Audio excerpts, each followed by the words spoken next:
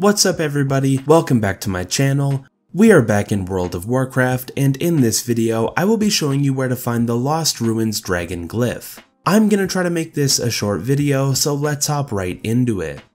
This glyph can be found right here on your map in the Azure Span Zone. And you can find this glyph at the top of this tower.